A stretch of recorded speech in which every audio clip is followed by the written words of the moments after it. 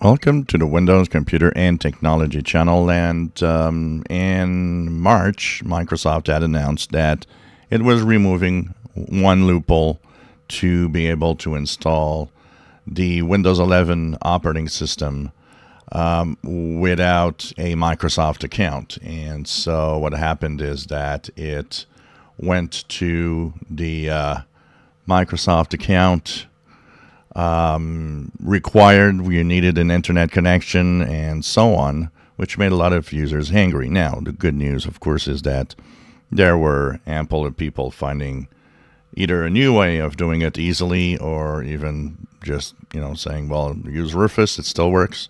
It still can have a Windows 11 without a Microsoft account happen. But it seems that it stirred quite a lot of feedback in the feedback hub. A lot of people were really, really angry, saying, no, you stop doing this. And there are some really good reasons. There's a lot of people that had valid reasons too.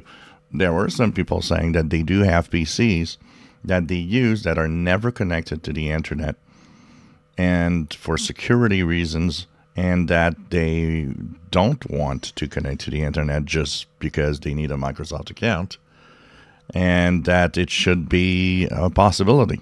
You should leave it alone. And of course, there were other valid reasons of, there could be a time when, you want to install or something's happening and you don't have internet connectivity at that moment. And so there are a lot of examples anyways that were very valid about, well, there should be a way to install without a Microsoft account.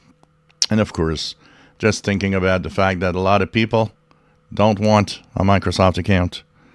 And that is the problem here, is that it is something that Microsoft doesn't listen to. So, but the good news, at least with all of that, is that even though people are really, really mad at that decision, because it was the easiest one, it was an easy way of bypassing the minimum requirements, you can still use Rufus and a few other tricks to install Windows 11. And hopefully that will continue working on 25H2.